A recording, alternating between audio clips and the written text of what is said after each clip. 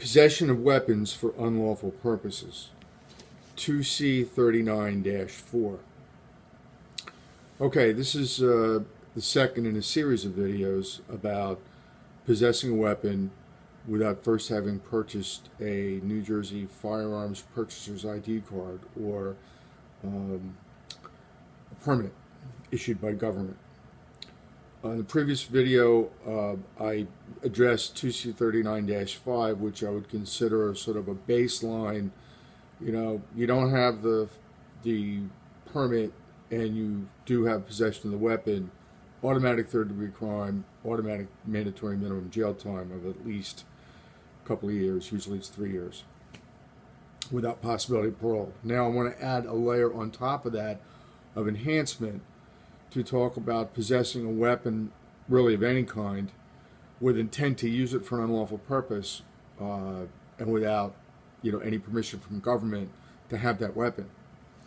Okay, so under 2C39-4, there are sections A through E.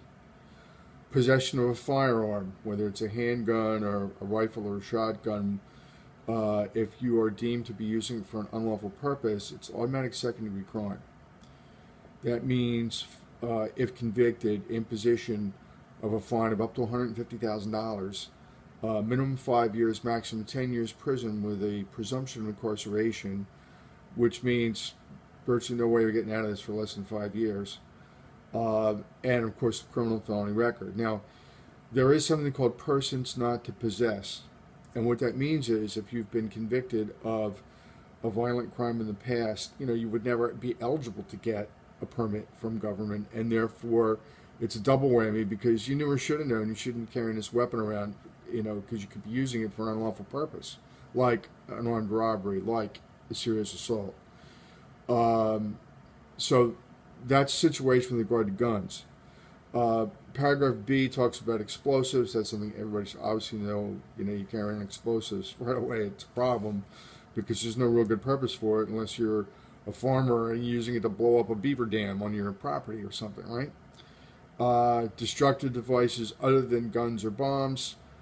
Paragraph D is other weapons. Any person who has in his possession any weapon except a firearm with the purpose of to use unlawfully against the person or property of this guilty crime in the third degree. So, if you have a bow and arrow or, that kind of a thing, that's a third degree crime, punishable by a minimum 3 years, maximum 5 years, criminal felony record, and a fine of up to $15,000. Still pretty serious.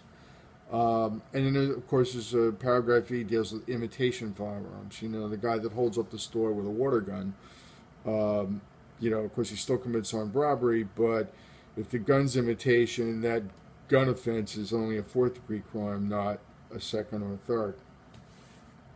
Okay.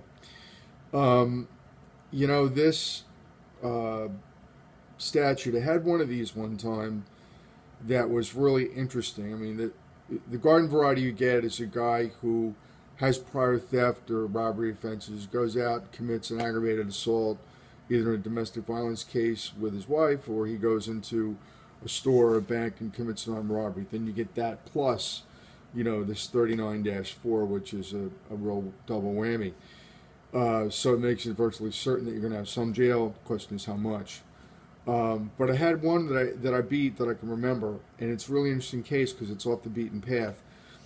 I had a guy who was a jockey, a racehorse jockey, who had a prior criminal record for theft. And he was stopped one night, and he had a cattle prod under the front seat of his car. Now, his argument was, this is part of my professional tools. I use this at the racetrack, on my horses. It's not a weapon that is intended to be used against people. They charged him with two very serious offenses, the 2C39-5 and the 2C39-4. I was able to get the whole thing dismissed. Because why? Because the cattle prod is not a weapon that's enumerated under the first sections of this Title 39 Act. And therefore, they really couldn't make the case that it was something that they could convict him of possessing unlawfully. These are very, very serious cases. If convicted, there's going to be jail time imposed without possibility of parole. Again, the question is how much. Um, I had a case with a young man who had a knife and walked up to somebody and said, "Look, give me your money, or I'm going to kill you." He was 19 years old. He was charged with first-degree armed robbery and this 39-4, which is unlawful possession of a weapon for unlawful purposes. Looking at 25 years possible. So at that point, he would have been 44 years old when he got out, and of course his life would have been thoroughly ruined. I was able to get him a plea bargain for 5 flat, and he had to do 85% of that under the No Early Release Act. So now he was getting out when he's 24. Big, big, big difference. And that's the kind of thing that can be accomplished with this very serious set of possessory handgun offenses. My name is Stephen A. Gravatt. My telephone number is 732-337-7922. If you or anybody knows has been charged with one of these, I can help. Thank you. Have a good day.